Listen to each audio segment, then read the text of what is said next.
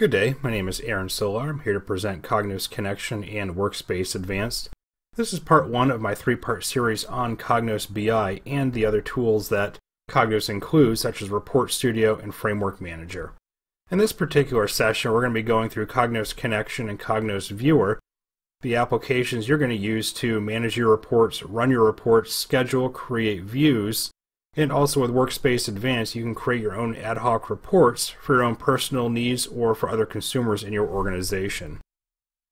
Here's myself. I've been a BI professional for over 20 years, working mainly with Cognos BI for over 10 years.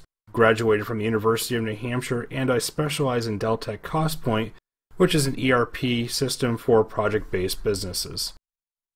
Let's go ahead and take a look at the course overview. First off, we're going to install Cognos, so you're going to need this first before you want to start in your own environment. I'm actually going to be using the free demo version, which is provided by IBM on a 30-day trial.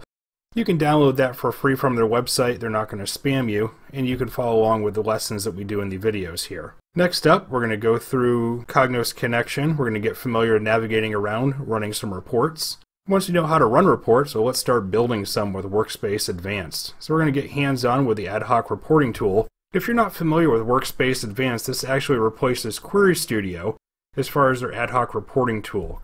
Cognos wanted to create more of a one-size-fits-all reporting tool to go forward with, and then Report Studio would be the more professional authoring tool in the future. Next up, we're going to customize the reports we just built with adding filters, custom fields, and more. And finally, we're going to get you ready for Report Studio.